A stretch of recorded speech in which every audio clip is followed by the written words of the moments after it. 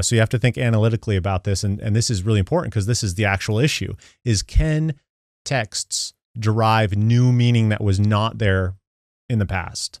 And the answer to that is no. Okay, it has to be. There's no theoretical hermeneutical process where you can actually have a methodology where meaning can be imported back into a text that was not there. This is the Bible Sojourner, where we discuss issues related to the Bible, theology, and culture. I'm your host, Peter Gaiman, professor of Old Testament and Biblical Languages at Shepherd's Theological Seminary. Shalom and welcome. Thanks for joining. Welcome back to the Bible Sojourner. Today we're going to be looking at hermeneutics. And hermeneutics simply is just how we read our Bibles.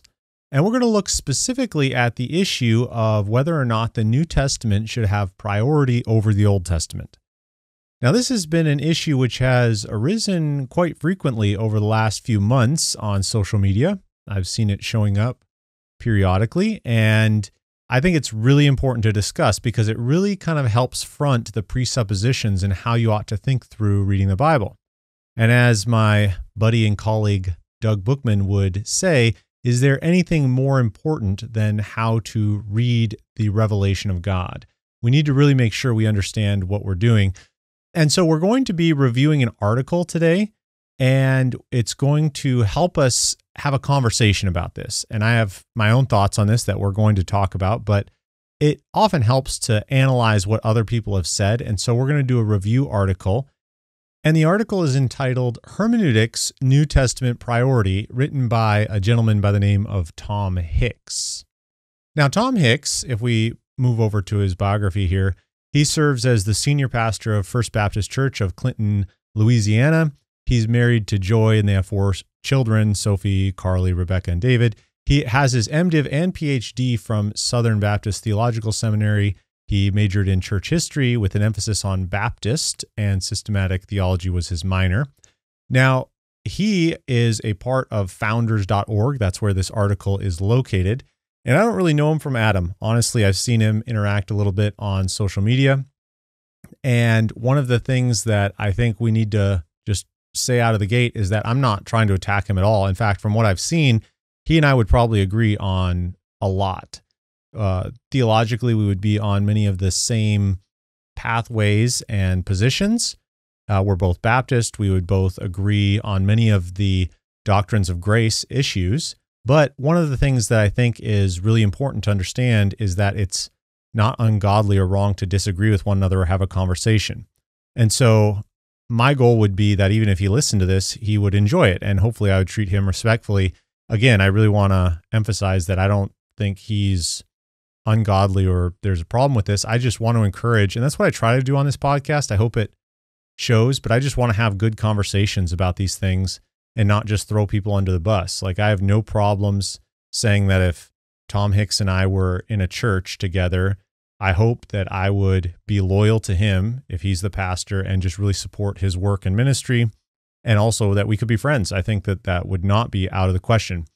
But at the same time, I think we should talk about issues like this because this is a very important issue, and I think that we need to have the conversation. So that's the goal today, is we're going to be going through this article, and then I'm going to give you some of my thoughts along the way. So I think that's how we'll start. All right, let's jump right in. So hermeneutics, New Testament priority, Tom Hicks is arguing for this New Testament priority. So he says, one of the important aspects of biblical hermeneutics, the theory of biblical interpretation, is the principle of New Testament priority. At the beginning of the Middle Ages, Augustine of Hippo, 354 to 430, expressed New Testament priority with the phrase, "The new is in the old concealed, and the old is in the new revealed." This is my comment here. Maybe you've heard that phrase before, but that's one of the more well-known phrases by Augustine. And so he leads with that. And then this is back to his statement here. Augustine meant that the Old Testament contains shadowy types and figures that are only clearly revealed in the New Testament. In other words, the New Testament explains the Old Testament.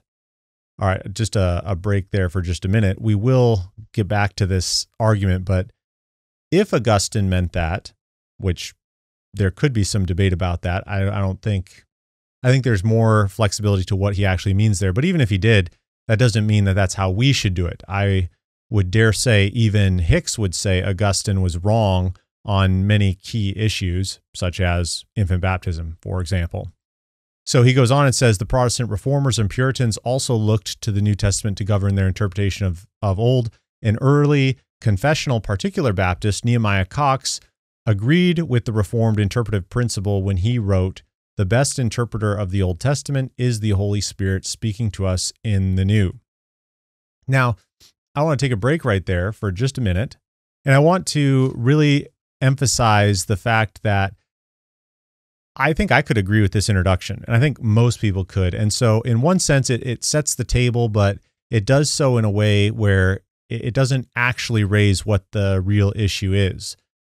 Because when the New Testament quotes the Old Testament or alludes to the Old Testament, we would expect the New Testament to authoritatively interpret the Old Testament in an appropriate and helpful way. And everyone really should agree with that. But the question really goes deeper. It's not just related to New Testament quoting the Old Testament. That's definitely involved. But the question goes deeper into what kind of relationship does the New Testament have with the Old Testament? And really it comes down to the idea of, well, and people have used different terminology for this all over the place. Does the New Testament reinterpret the Old Testament? Does the New Testament reimagine the Old Testament? Does the New Testament reconfigure? You use a lot of the re-words there, and people have used it all over the place. The real question is, it's not just the quotations of the New Testament quoting the Old Testament, but what's also involved in this question of New Testament priority is, does New Testament theology trump Old Testament theology? And if you're thinking to yourself, well, of course it does. Well, you might not understand the actual issue at stake here. And so that's the real issue. And Hicks does get into it, but the introduction's a little, I think it could do a little bit better job of showing what the actual issue is, but that's okay. It's just a short blog post, and I know it's just introducing us to the issue at large, but that's really what we're going to be going for.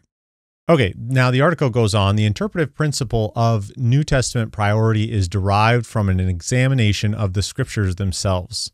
As we read the Bible, we notice that earlier texts never explicitly interpret later texts.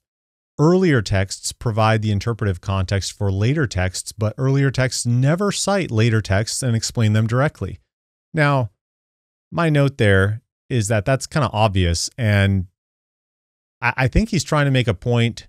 I'm assuming here, I'm trying to think the best about how he's arguing this. I think he's trying to make a super obvious point, as just tried to explain that the New Testament ought to be more valuable because it's the only one that quotes the Old Testament. But it really kind of is, in one sense, it's not really a good point at all, because the point that we would make is that the Apostle Paul never quotes and interprets John MacArthur. I mean, why would we ever say that? There's such a chronological gap between them. We understand that. But that doesn't mean that just because John MacArthur comes later that he has more authority than the Apostle Paul, right? So the point isn't just chronology. The point is actually authority and inscripturation and inspiration. And so when he's making this point that the earlier texts are quoted by the later texts, and therefore I'm assuming, again, he doesn't state this directly, but I think he's implying that makes the later texts more valuable. And if I'm misrepresenting him, I apologize. I'm just trying to understand why he would say that, because it's such an obvious point. You can't have earlier texts quoting later texts by the very definition of the fact that they're earlier chronologically. And so as I'm trying to follow the argument here about why he's arguing for New Testament priority, I'm assuming he's talking about some sort of weight or value that is put on New Testament texts because of their chronological position being found later. But I don't think that's the best argument that ought to be given. And so we'll think more about that as we go. Okay, so as we go, notice he continues on, and we'll pick up right here. Moreover, the later portion of any book always makes always makes clear the earlier portion, okay? And he says when you just begin to read a novel, for example, you're still learning the characters, the setting, the context, etc. But later on, as the story progresses, things that happen earlier in the book make more sense and take on new meaning. Mysteries are resolved. Earlier conversations between characters gain new significance as the novel unfolds. Later parts of the story have primary explanatory powers over the earlier parts. Okay, going back to one of the things that he says is that things that happen earlier in the book make more sense and take on new meaning. Now, this is an important point here. And I really want to emphasize this because when he says that it takes on new meaning, okay, what he's doing here, and I don't know if he's intentionally doing this, again, assuming the best here, I think he's just speaking at a lay level for people who really want to understand the issue, but hermeneutical science, for lack of a better term, has recognized distinction between meaning and significance or application. So to put it one way, when we in hermeneutics are talking about meaning, it's what does a text mean by what it says. So, for example, this may be a terrible example, but God is good. Okay, what does that text mean? Okay, it means that God is good. And the application or significance of that phrase can change based on the situation, based on the application. We understand that. But the meaning itself doesn't change. For example, God is good can't suddenly be used to mean that God is a spirit, right? That would be a total nonsense meaning derived from those words in that context, right? The meaning itself is locked and fixed, okay? And that's how communication takes place. Meaning is locked and fixed, and that's how we as human beings are communicating, and we are communicating the way that God designed language to communicate. So it's important to make a distinction between meaning and significance, or meaning and application. And in hermeneutical writings, that's what scholars have done. Maybe that's the first time you've ever heard of that. And if so, that's fine. That's part of the reason why we have this podcast, to help you know that. But when we're talking about these things, it is helpful to think categorically about the meaning of a text versus its significance or application. So and on another contemporary application, when we communicate with one another, we understand that intuitively. We say something and it has one meaning. Everyone, if the communication process is successful, we understand what that meaning is. And then there are a variety of applications or a variety of significances that can be applied to that. But I think it's important to just recognize that when you're reading a book, for example, like even a fiction story, you could think about reading a book, and the meaning itself doesn't change from the beginning of the story to the end of the story. You may have misunderstood what happened at the beginning, but the meaning itself didn't change. Now, you may understand later, oh, the meaning was actually this. I had understood that incorrectly.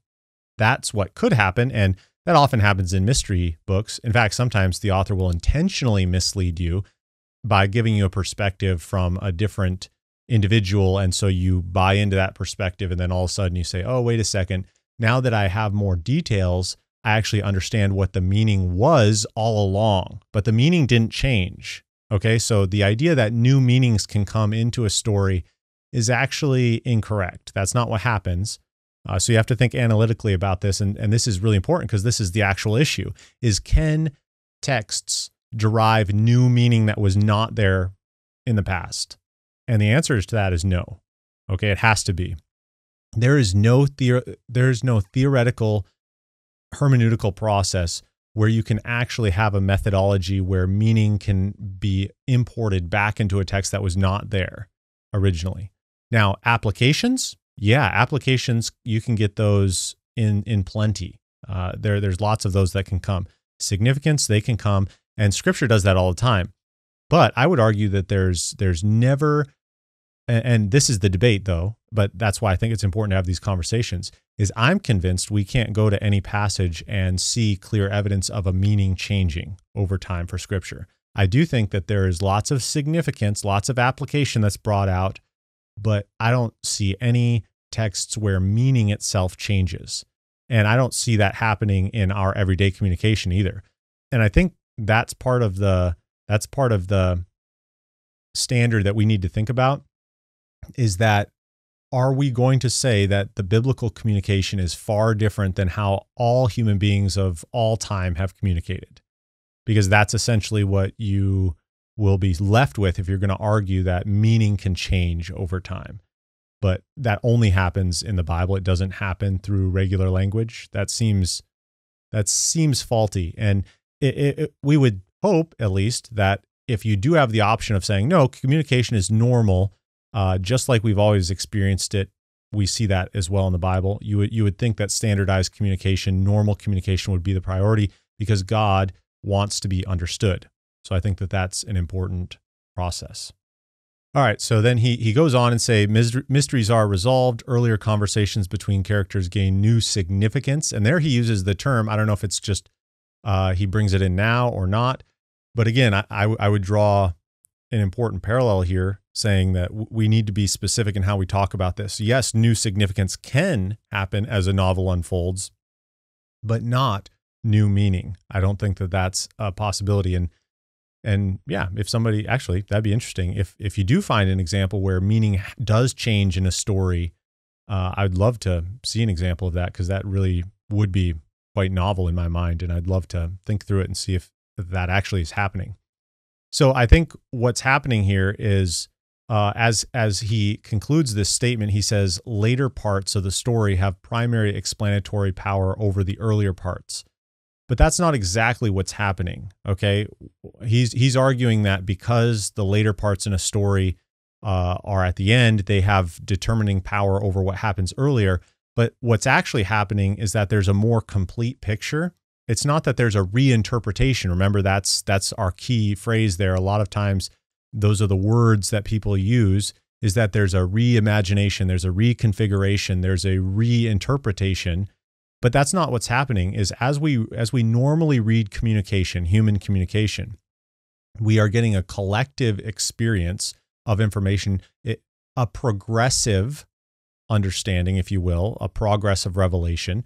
And in doing that, we see that there's a unity and a harmony that's being involved there. And so that's how we ought to think of this. It's not that the later parts explain or trump the earlier parts. It's that there's a harmony that's involved, and as we see that displaying, we have a better contextual understanding. The way I like to okay, this is a crazy illustration, and I'm sorry if you are offended, but I want to talk about Harry Potter for just a second, all right? Because I think this is a good illustration, all right? So if it's not, you can just hit the fast forward button if you do not like Harry Potter. But the illustration that I wanted to give is, man, if you haven't read Harry Potter, maybe you will get a spoiler. Okay, whatever, it's been so long. The spoiler is that Severus Snape, ends up being a good guy. Okay, spoiler alert, but he is such a jerk throughout. Okay, now, is Snape a jerk throughout in the first few books? Of course he is. You know, he's so mean to Harry Potter, and that meaning does not change. Okay, the meaning of Severus Snape being a jerk does not change. He absolutely is a jerk to Harry, and the things that he does are real suffrages, which you know Harry does not like. All that's true. What happens later, the significance of that changes when Harry realizes the motivation for Snape doing that was actually not out of hatred, but out of love. So the meaning didn't change. We understood what was happening and what was being said, but now we can appreciate it in a different context. And so that's a difference or that's an example, I should say, where the end of the story doesn't reinterpret or doesn't change the meaning. It just helps you appreciate what you knew in a different light. And so it's one of those things where I think that that's exactly how we need to read Scripture as well, is we find out things at the end of the story which help us appreciate and apply the things that happened earlier in the story in new ways, yes, but nothing changes as far as meaning. The meaning was real, it's fixed, and as I have heard multiple of my colleagues say, which I think is such a great idea, is and way of framing it, is that a text cannot mean what it has never meant in the past. Okay, so that's the idea of fixed meaning. And that's really, it's tied to the idea of authorial intent, which if you've been a listener to the podcast or a viewer, you know I harp on that a lot, is that meaning is tied and fixed to authorial intent. And whatever the author, the human author, in light of the inspiration of the Holy Spirit with the confluence of God's design, whatever he intended the meaning to be, that's what the Holy Spirit intended the meaning to be. They are one. They are worked in a fixed harmony. Okay, that's the presupposition. That's really the only way it could work. Otherwise, you can't have confidence in what Scripture means, because if the human author can mean one thing and the divine author can mean something totally different, then you have hidden meaning, sensus plenior ideas, which many people have written on just the travesty that is. You could look at Vlock's books, Chow's book. You could look at Kaiser's book. All those guys, even amillennialists like G.K. Beale, have written very persuasively, in my mind, against this idea of sensus plenior, and I think it's something we need to really be cognizant of. Okay, so then in the last paragraph, he says, the hermeneutical principle of New Testament priority simply recognizes these facts. Well, now you know what my assessment of those facts are. Following the Bible's own example, interpreters should allow later revelation in the Bible to explain earlier revelation, rather than insisting on their own uninspired interpretations of earlier revelation without reference to the authoritative explanations of later revelation. Now, one of the things we need to understand here, and I really do think that this is key, is that it's not just a New Testament use of the Old Testament issue. Because I could get behind that, and I would say, yes, when a New Testament text uses the Old Testament, however the New Testament uses it must be an appropriate use of that. But the New Testament doesn't always use the texts the same way. The New Testament can use it as an illustration. The New Testament can use it to point out significance. The New Testament isn't always saying this is what the text meant. It's often saying this is what the text signifies, or this is what the text applies. This is how the text applies. And so we need to be aware of that. But what we also need to understand, and Hicks doesn't really talk too much about this, and I know it's a blog article, so you can't fit everything in there, but it's not just about how the New Testament quotes the Old Testament. It's about the prioritization of theology and systems. And so a lot of the New Testament authors are, or I should say it this way, a lot of non-dispensationalists, or usually covenant theologians, but anybody could be guilty of this, even dispensationalists, honestly. What we need to be careful of and try to shy away from methodologically is when we have a New Testament theology, which then we import to reading the Old Testament, or perhaps we form a paradigm of New Testament theology and then we place it on the Old Testament. That would be incorrect. But that is, in essence, what happens a lot of times. Now, to kind of show you that, I'm going to just depart for just a moment, and I'm going to reference this book by my buddy and colleague, Mike Vlock, so Dispensational Hermeneutics.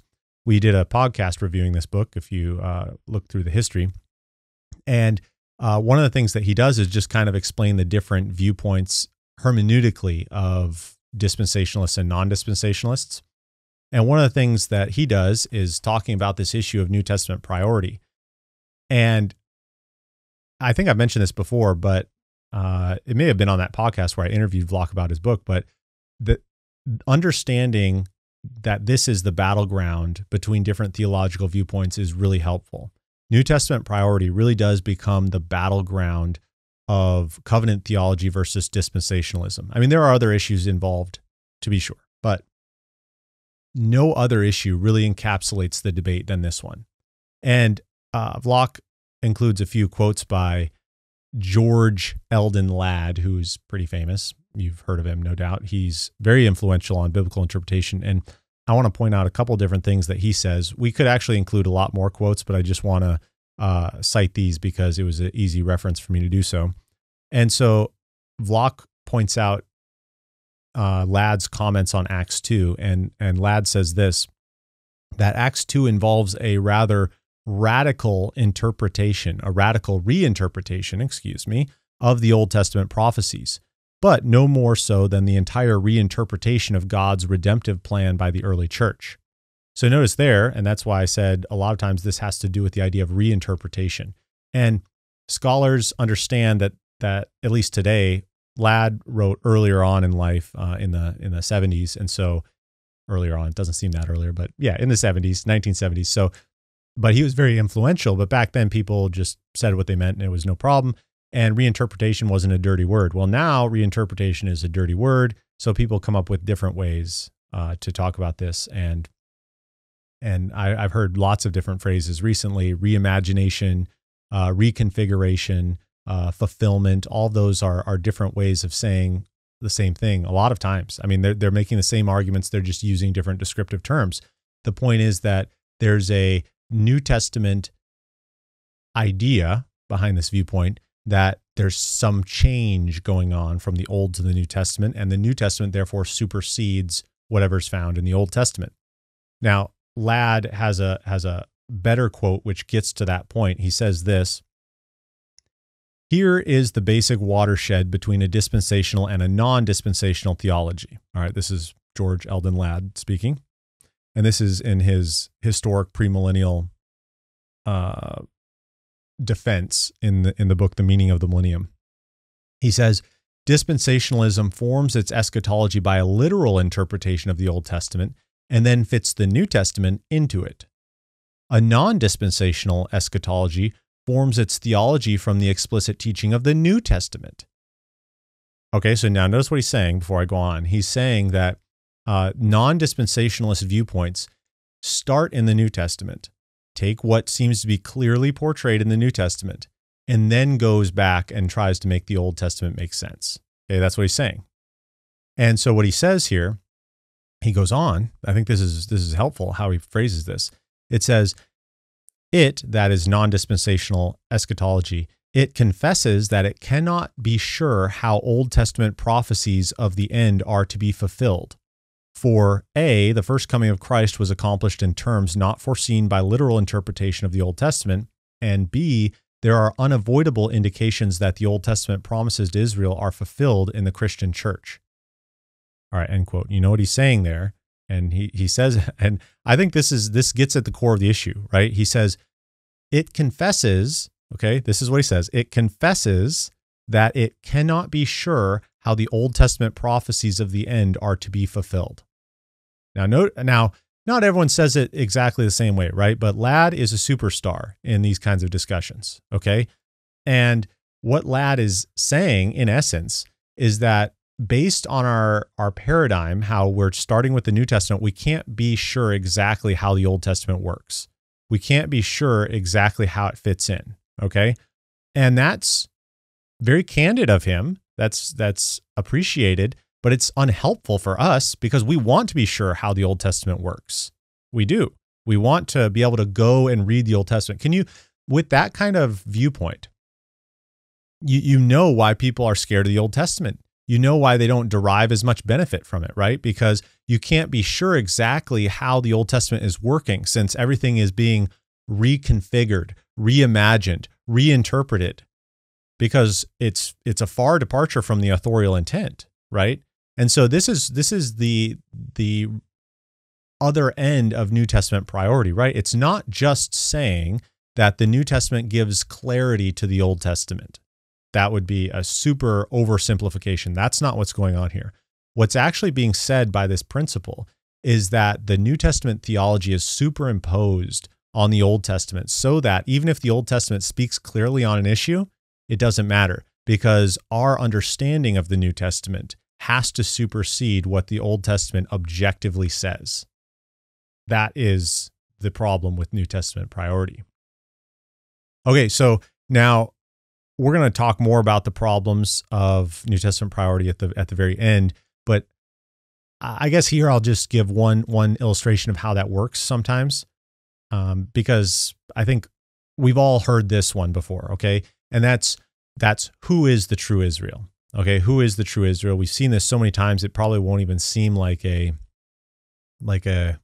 New Testament use of the old or New Testament priority issue, but it actually is, because what happens is people will take passages like Romans 2 or Romans 9 or Philippians 3, with the true circumcision, all those different things. There's lots of texts that could be interpreted subjectively as showing that the church has replaced Israel. Okay. So according to this viewpoint, the New Testament clearly teaches that the church has replaced Israel, right? And we also have the Old Testament very clearly and objectively saying that there's a future for geopolitical, ethnic Israel as a nation. So how do we reconcile that?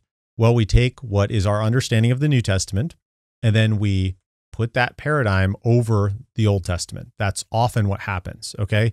Now, I'm just explaining what's happening, and I've gone into detail about how we need to think through those issues. And I've done whole podcast episodes. I did one recently where I critiqued Jeff Durbin's discussion of that and just showed how it's hermeneutically irresponsible to take one text and then just put that as a paradigm over everything else. But that's essentially what this viewpoint of New Testament priority teaches, is that you take a canon within a canon. So yes, we believe that all of Scripture is God's inspired word, but really only the New Testament is extra inspired, right? It's only the New Testament is what really can speak authoritatively on these issues. And so we need to take that meaning and we need to put that over these other texts, which are, a lot of times people say it's less clear because it's in the Old Testament. All right, now I want to go to what Hicks says about his response to MacArthur. Now, he picks MacArthur as a interlocutor, as a conversation partner, and I think that's good. MacArthur's well known, has a lot of things written on things like this. And so this is his response to MacArthur's position. So he says, over against New Testament priority, John MacArthur claims that to make the New Testament the final authority on the Old Testament denies the perspicuity of the Old Testament as a perfect revelation in itself. And then he critiques it by saying, of course, MacArthur's claim is easily reversed. One might argue that to suggest that the New Testament is not the final authority on the Old Testament denies the perspicuity, which means clarity, of the New Testament as perfect revelation in itself. Now, I want to make just a short note here that I'm not exactly sure how strong this argument is because I don't really understand the full implications of it. And maybe that says more about my inability. I'm fully open to that. But I don't really understand what he's saying because it seems that he's saying that MacArthur is denying the clarity of the New Testament because MacArthur doesn't say that the New Testament can reinterpret the Old. So in other words, because it's the final and fullest revelation, MacArthur should say that it is the clearest by definition. But that doesn't seem right. That doesn't seem consistent with my understanding of how Scripture works together. I mean, as I'll say later, I think the New Testament itself says that there are difficult texts within it. So in this case, you have Hicks pointing to the fact that the Old Testament is called shadows and types, and there are some passages which talk about prophecies being given in riddles. And that's true. Whether or not shadows and types mean that it's difficult to understand, I take that more as an example of patterns. In other words, it's just saying there are patterns that are given in the Old Testament that are looking forward to other things. I think that doesn't really have anything to do with the difficulty of understanding. But let's just assume that there are difficult things to understand in the Old Testament, shall we? Well, the New Testament also says that there are difficult passages to understand. 2 Peter 3 is screaming at you, just saying that there are things that Paul wrote that are hard to understand, and debased men twist those scriptures. So just because it's in the New Testament doesn't mean it's any easier to understand. I think that would be a misconstrual of what we ought to be thinking. So this is how I'd summarize this issue. Is it's not necessarily, I don't think it's necessarily that the New Testament is easier to understand than the Old Testament or anything like that. I don't think that's even worth talking about because it's all inspired by God and there should be a clarity involved in God's revelation. I think we should understand that. Everyone who has a basic bibliology would affirm that, I think. But the point I think that we should make is that the New Testament actually assumes knowledge of the Old Testament and not vice versa. So example, when you're reading the Old Testament, it doesn't assume that you know the New Testament. But when you're reading the New Testament, it assumes you know the Old Testament. So this is what we call progressive revelation. This is what we are looking at when we think through, okay, there's a progress of revelation. God's inspired text has been revealed in a progress, not just in a data dump. And so we need to go through chronological revelation, and then we're following God's divine breadcrumbs, as it were, and we'll have the right kind of understanding as we go through that. And so I think that that's how we ought to think through that. Now he goes down, and I'm just going to skip a little bit to his discussion of dispensationalism and paedobaptism, because I think this can be more helpful. So he says, to illustrate how this principle of New Testament priority affects our theology, consider the example of dispensationalists and paedobaptists. Both dispensationalists and paedobaptists wrongly allow the Old Testament to have priority over the New Testament.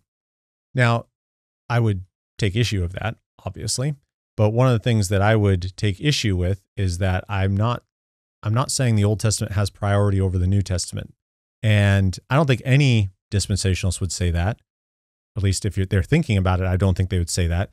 But what we would say is not that the Old Testament has priority, but that the Old Testament and New Testament are in harmony. That's what we would say.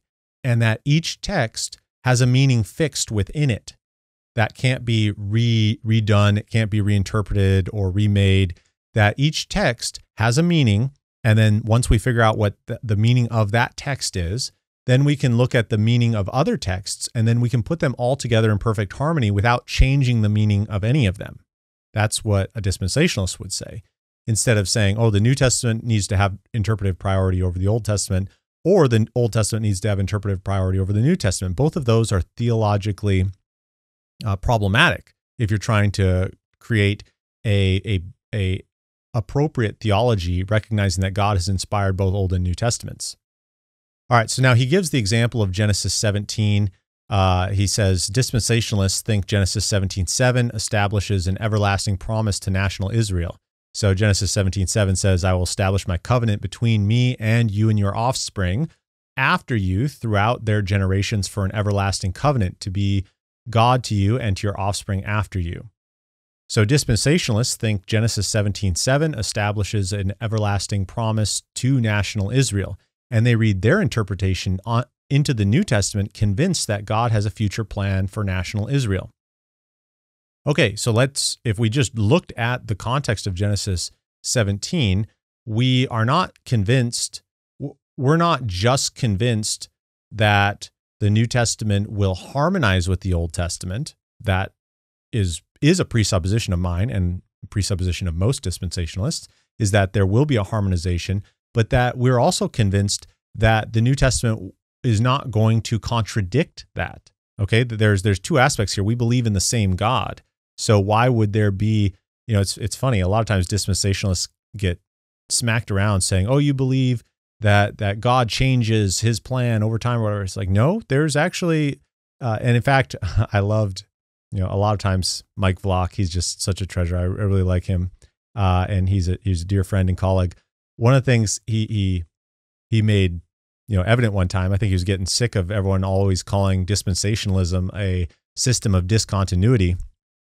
He pointed out that dispensationalism is really the system of most continuity, because we're saying things don't change, that there's a promise that God makes to his people and he's going to fulfill that. And so things like the land promise or the covenant with Israel continues. And really the only way out of that is to try to find some sort of system. Now, some people default to the system of New Testament priority, and they say, well, listen, New Testament interprets Israel as the church, so therefore the promises can't be to national Israel. They have to be fulfilled in the church somehow, etc. And so I think that that's one way people do it, but I don't think that that's a very good way, as I've been trying to point out. All right, now he says, Paedobaptists, on the other hand, think the promise in Genesis 17:7 is the covenant of grace with Abraham and all his physical children, which leads to the baptism of infants in the New Testament and to churches intentionally mixed with believers and unbelievers.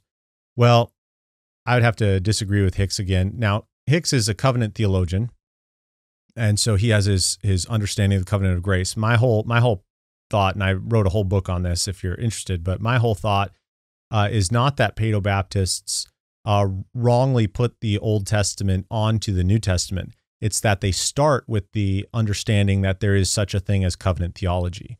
And I reject covenant theology. I don't think there is such a thing as a covenant of grace. I don't think there is such a thing as a covenant of works. And I know there are some of you who listen to this that say, wait a second, I do hold to those things. And I get that. And hopefully we can still be friends, right? In fact, hopefully we can have great conversations. I do plan on doing some episodes on those in the future.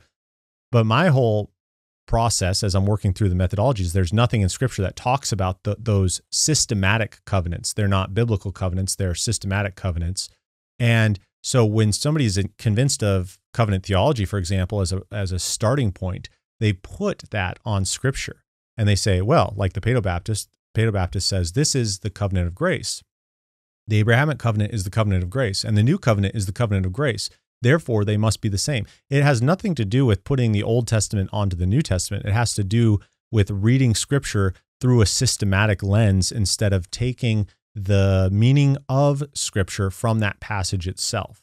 Okay, so again, I go back, the default of what I'm advocating for is that in order to make a system, or in order to make a systematic theology, we need to interpret each and every text in its own context. The meaning is derived from that text, and then we are going to be able to harmonize them together and formulate a systematic theology. All right, then he goes on and says, if, however, we allow the New Testament to interpret Genesis 17:7, then we will avoid the error committed by dispensationalism and paedobaptism. Galatians 3:16 says, now the promises were made to Abraham and his offspring. It does not say, and to offsprings, referring to many, but referring to one, and to your offspring who is Christ. Note well that Galatians 3:16 explicitly denies a plural offspring. The promise is to one offspring only, not to many. Okay, so now what he's saying, and this is what he's doing, unapologetically, in full detail, I appreciate the clarity that Hicks writes with on this, is he's saying, Galatians 3:16 says that the offspring that is mentioned only refers to Christ. Now, if you've listened to this podcast again, like for any amount of time, this is the easiest thing in the world to debunk. You can just go through Scripture and show that yes, there was an individual that was, in fact, here Paul is referring to Genesis 22. Where I would say the Hebrew actually makes a distinction between the plurality as well as the singularity of the offspring promise. In fact, Genesis 22 is so messianic, it just shouts at you with great volume, because you have in Genesis 22 where you have the offering of Isaac by Abraham, or he doesn't actually offer him, you know what I'm saying, but he brings him to offer Isaac. But what ends up happening is that he gets spared. And as part of that, God comes to him and says, because you've not withheld your only son, I will make your descendants as the stars of the sky and as the sand of the sea. So he's talking about plurality there, but then he switches pronouns in Hebrew. And he says, and I will give your offspring the gate of his, singular, his enemies. And so he makes a distinction there. And so as I've become convinced of, in Hebrew, you actually have a distinction being made between plural and singular offspring. And in Galatians 3, Paul seems to be picking up on that, interpreting the Scriptures correctly in light of their context and saying, yes, there is a singular individual, the Messiah, the Christ, through whom all these blessings are going to go. But that doesn't negate the fact that the Abrahamic covenant also involves application to a plurality of descendants, which was actually found in that same very passage of Genesis 22. And so it's one of those things where, and I've done other podcasts about, and Mike Vlock has done great stuff on this as well, where the seed of Abraham has multiple meanings throughout Scripture. You have the singular descendant, which is Christ, but you also have the unbelieving Israelite. You also have the believing Israelite, and you also have the Gentiles who, like Abraham, exercise faith in the Messiah. So you have at least 4 different references to who can rightly be called the offspring of Abraham, or the seed. And so it's just, I don't know, it seems obvious to me when I look through Scripture. All you have to do is just look at all the context and start tabulating them. In fact, I would encourage anybody who really doubts that, just run a word search on this and just run through all the different occurrences, and you'll come up with those categories. But the issue here is that you have you have somebody like Hicks or multiple other people who use this from the covenant theology background, is they'll say, well, look, we have a clear meaning in Galatians 3:16. Now let's take that and just throw that over every other occurrence in the Bible. Okay, are we really okay with that methodology? We shouldn't be. We don't do that with any other, well, okay, I was going to say we don't do that with anything else, but there are a lot of false teachings that utilize that same kind of idea. It's called proof texting. It's proof texting, and everybody in hermeneutics knows, oh, got to avoid proof texting. But then here we do it, and we say, well, look, this is how we do it. And we just really need to be cautious of this. We can't just take one meaning of Scripture and just import it across the canon, saying this is what every text that includes this word means. That is insane. To give a very modern example, let's just take one of the most famous examples that's used in linguistics, the word bank, right? So the word bank, it can have multiple meanings depending on the context. And let's say I tell you as an avid listener that I'm going to bank on your support. I'm going to bank on your support because I really appreciate you. I'm banking on your support. And so you say, okay, great. So I now know that anytime I hear the word bank, that's what it means, that it means some sort of support or reliance on something. So are you going to go to the bank?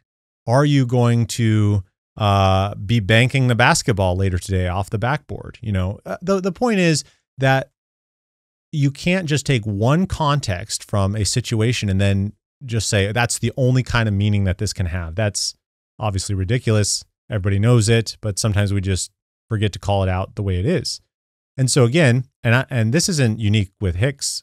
I appreciate how he's arguing cogently about this, and he's arguing very historically, and that's one of the things that particular Baptists are often known for, and I appreciate that is just good representation of the historical argumentation. My pushback on that is just that is a wrong methodology to take one meaning of a text, which I agree with the interpretation of Galatians 3, quoting Genesis 22. I absolutely agree with that. But I just am saying you can't then take that and take your understanding of New Testament theology and just run roughshod over all the other texts in the Old Testament and in the New Testament, which refer to this concept. So it's just really, really important. And so notice even how his next paragraph says, therefore, in light of the clear teaching of the New Testament, we must conclude that both dispensationalists and Paedobaptists misinterpret the Old Testament because they fail to allow the New Testament to have priority of interpretation. Well, that's a little circular because what he's saying is that we conclude that they're doing it wrongly because they're not using New Testament. And how do we know that we should use New Testament priority? My pushback is that New Testament priority is a faulty methodology. We definitely want to avoid that. And so I think, looking at that, I would say we can actually even have the same interpretation of a New Testament passage as in this case. But then there's a subjective component to this where Hicks and others are saying then we must import this meaning across the board through Old and New Testament in every other passage. And that's why the alternative to New Testament priority is what I think we should call passage priority, meaning that the meaning of every text is found in that text, and you don't have to go outside the text to have some sort of paradigm that's put back on the text. But that's not in vogue today, but I think that's how we need to think through that. All right, so hopefully that's helpful to go through what Hicks says and kind of help paint a contrast for that. But to kind of conclude the episode today, I want to draw maybe three major problems with this viewpoint of New Testament priority to kind of summarize our thoughts on this. And I think we've been talking about these things throughout as I've been responding, but just to really summarize them, maybe this will be helpful. So three major problems of New Testament priority. On the one hand, and I think this is really important, is that New Testament priority creates a canon within a canon. Okay, it makes a standard by which we evaluate everything. So there's a surface level claim that all of Scripture is inspired by God, and it's equally inspired by God, and it's equally helpful. And yet there is canon within the canon where the New Testament becomes the priority for evaluating the Old Testament theology. For example, what Hicks pointed out with believing a future for national Israel. Well, because somebody has interpreted the New Testament to say that there is no future for national Israel, now we need to use that canon within a canon to get rid of the clear Old Testament teachings of a future for national Israel, for example. Now, one of the things I often point out as just a test case for one's eschatology is that your eschatology should be the same at the end of the Old Testament as it is at the end of the New Testament. So in other words, if you never had the New Testament, I know this sounds heretical to people, but just go with it for a second. If you had only the Old Testament, could you get your theology? Would you be able to, fully form your theology? And that's one thing that I'm so excited about being a premillennialist. It's like, yeah, of course, premillennialism is obviously in the Old Testament. In fact, that is the default. In fact, some covenantal interpreters have made that claim, is that if it wasn't for the New Testament, you would have to be premillennial.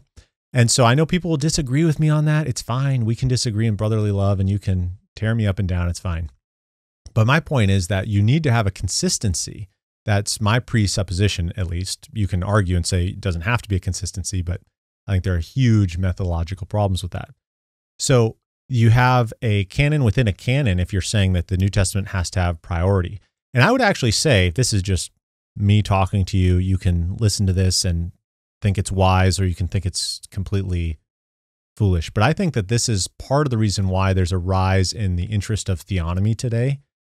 It's because people are sick of the fact of people saying the Old Testament doesn't matter, or the Old Testament can't stand on its own. And it is kind of interesting. It's theonomy in many ways is birthed out of covenant theology, but it's really kind of the reason it never took off until recently with the advent of social media and all that was really because there's some glaring inconsistencies with it, usually within the theological camps, because a lot of the theonomists would actually hold to New Testament priority, at least as far as a system, in relegating the church as Israel and all those things. But then with Old Testament law, they argue the exact opposite, saying unless the New Testament explicitly changes something, we need to make sure that we keep it the same. And so there's a bit of an inconsistency there at times. But I would say that I think that one of the reasons theonomy has been so attractive to people is because the theonomists can just say, listen, we should just take the Old Testament as it stands. Why would we ignore the Old Testament? It's God's revelation, just like the New Testament. And that appeals to people because I think they know that there's a incongruity there if we just say the New Testament is our driving authority. And so I think, yeah, there's a problem with the whole New Testament priority. It causes some friction there that has resulted in some interesting phenomenon. So number two, New Testament priority operates on the faulty assumption that everything in the New Testament is more clear than the Old Testament. Okay, so again, Hicks's article was filled with this assumption, and almost everybody who ever writes on this assumes that the clear passages need to interpret the less clear passages, and the more clear passages are always the New Testament. They're always the New Testament. And it's interesting because the Old Testament is very clear on issues, very clear. And the only reason the Old Testament loses its clarity is because of someone's interpretation of the New Testament. And again, that may be a problem. In fact, I think it's important, and I mentioned this earlier, but I think it's important to put out the reminder that Peter made a claim that the clarity of Paul's writings were in question. Let me bring that up here. And in 2 Peter 3:15 and 16, he says, "And count the patience of our Lord as salvation, just as our beloved brother Paul also wrote to you according to the wisdom given to him, as he does in all his letters when he speaks in them of these matters. There are some things in them that are hard to understand, which the ignorant and unstable twist to their own destruction as they do the other scriptures." So notice what Peter's saying is he's saying, listen, I understand that Paul is hard to understand. I know that some of the things that Paul writes are difficult. put that in contrast, actually, this is kind of an interesting thought process, is how many times does Jesus actually say you should have understood the Old Testament? I think that's fascinating. In fact, in Luke 24, Jesus says to the disciples, "O foolish ones and slow of heart to believe all that the prophets have spoken." Now, notice they're not slow to necessarily understand. He's saying you're slow to believe it. You understood what the prophets were saying. It was very clear in the Old Testament, and yet you were slow to believe it. And it's really kind of interesting. Now, I could be a jerk here and say, well, look, based on this, it's saying that the Old Testament is more clear than the New Testament. Because and this is the problem with proof texting, right? You could literally mean whatever you want. And so I'm just using this as a silly illustration. But based on what Peter says, I could argue that the Old Testament prophets were more clear than Paul, because Peter says that Paul was difficult to understand in some places, and Jesus says that you ought to have believed what you understood the prophets to be saying, right? So, and I'm not saying that because, again, I'm trying to be consistent, and I'm saying it's just silly to argue that we can proof text all over and take one meaning and apply it to other places in Scripture. That's just not how you do interpretation. Remember, what you need to do is each text, the meaning of that text is found within that text. And then you can apply that theology that you're deriving in a variety of ways. So you can't just take the meaning of certain texts and apply it over other texts. I need to say that a million times, just because I think hopefully you get the consistency that I'm trying to bring to bear on that. It's really the inconsistency that drives a lot of these issues up. But the point is, the simple point, which hopefully is helpful, is understanding that the New Testament, just because it's more recent, doesn't mean it is more clear. Okay? There is an assumption a lot of times that is true, but not everything in the New Testament is more clear than the Old Testament. And if our assumption is that God has revealed himself with clarity, like he reveals himself in order to be known. So he's not delighting in saying, they sure missed this because I did it in just a murky enough way where everyone's going to get that one wrong. I mean, some of the statements that we argue about in reinterpreting them are just so clear. It's like, yeah, Israel will be united again. Israel and Judah will be brought back to Jerusalem, and the Messiah will reign in Jerusalem over them. You're just like, that's really clear. There was no question about what that meant until we decided, oh, this is difficult because Israel's not in Jerusalem, and what are we going to do with that? And then, so we come up with our own ways of interpreting those things. So it is, I think, really important to think through these issues. So and there are probably others, but I just wanted to put a few of these. So another major problem with New Testament priority is that New Testament priority, it often is a guise of subjective interpretation, and it elevates that subjective interpretation as the key to unlocking Old Testament texts.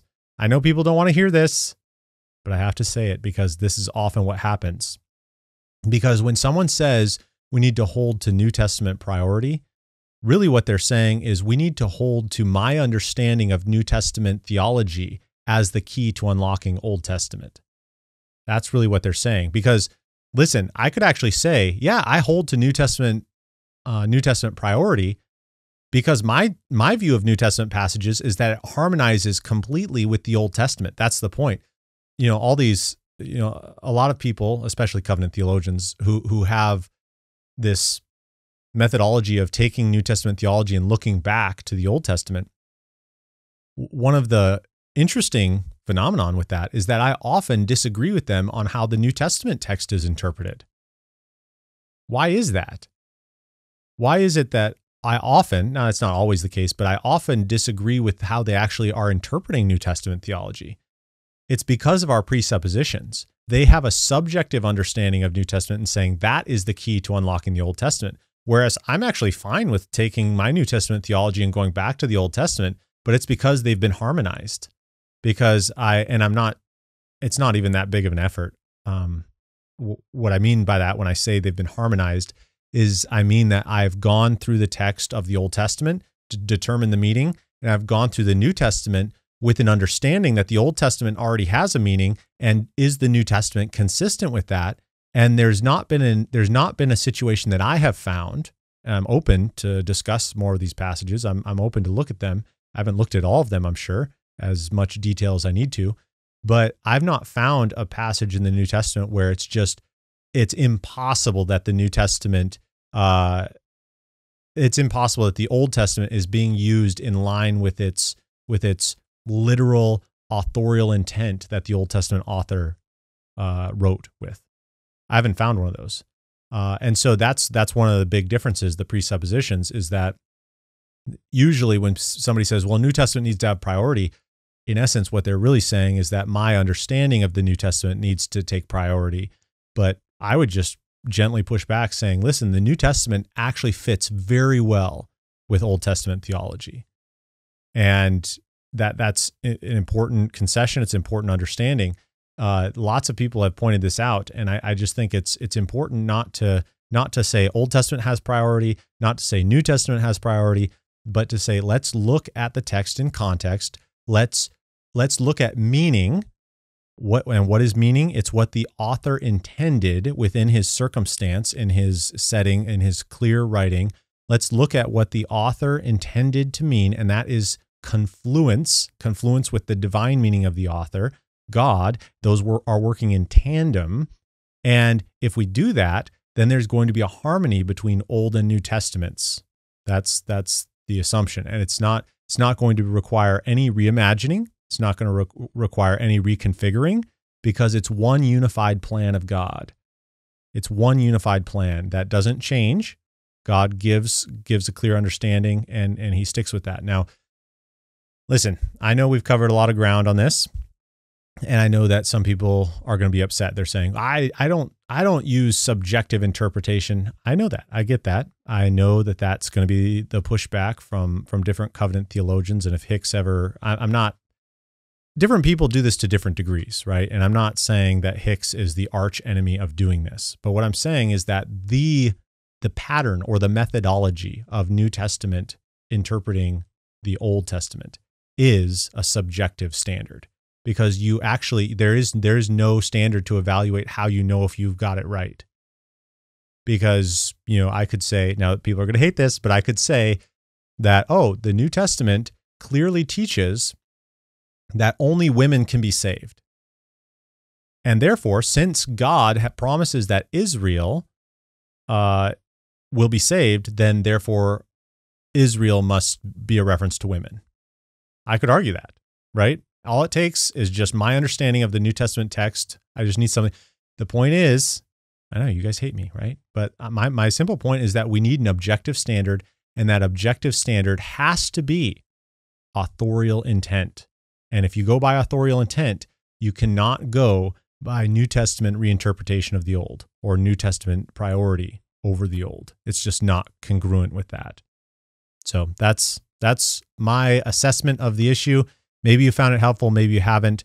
But regardless, I always enjoy hearing from you. If you want to drop me a comment or you want to reach out on my website, I love to hear from you.